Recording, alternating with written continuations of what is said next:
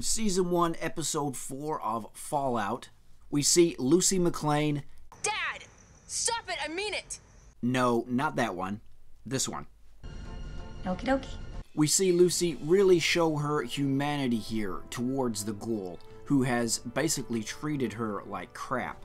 Used her as bait, made her walk around with her hands bound, giving her no water, made her drink this irradiated water, and to top it all off, if he hadn't done enough already, cuts her finger off.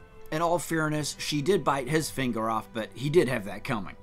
So after all this torture that the Ghoul has put her through, is there a lesson on how Lucy treats him at the end of the episode? And would you do the same? Check it out. So the Ghoul is essentially about to lose his life and turn into a hideous creature, one of these.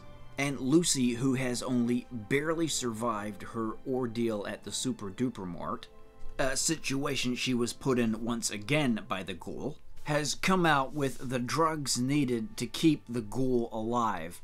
Now, previously in this episode, when the Ghoul made her drink from the irradiated water, Lucy McLean asked, "What are you?" To which the Ghoul responded, "Oh, I'm you, sweetie.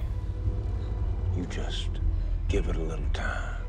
And Lucy harkens back to this when she is facing the Ghoul at the end of the episode. She gives him the drugs that he needs to survive. She could have left him to die, or turn, whatever you want to call it. But she gives him those drugs and she says, "I may end up looking like you, but I will never be like you." Now, some would say that's a stupid move and she should have just let him die. And you would not blame her for doing so with everything he had put her through. But this really shows her character and what she learned from being down in the vault, from growing up in the vault. And you would have to say that her human nature prevailed here. She didn't let the Ghoul get on top of her or necessarily beat her spirit down, but she stayed true to her beliefs and she saved him. Was it a good idea to do that? Well, in the final episode of the series, the two kind of team up again, as they are once again on the hunt for Lucy's father. And the Ghoul, he wants to find his family, his wife and his daughter. So most people in this situation, I imagine, would have just let the Ghoul go, let him die, let him turn, but not Lucy McLean, so an interesting moment.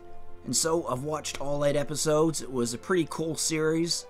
As Todd Howard said, of course, he's the man behind Bethesda Games. He said it's very authentic to the game, and it is. High production values, very well made. You're not always gonna get everything you want. There'll be certain things you want to see, and certain ways you may want things to go, but on the whole, they did a very awesome, thorough job, you would have to say. And they have set it up well for Season 2 also. Good acting, good performances, and they did a really good job in adapting the game into this TV series. Something which studios can often get wrong. Well, they got it pretty darn right here. Thanks guys for tuning in, and we'll look forward to Season 2 of Fallout.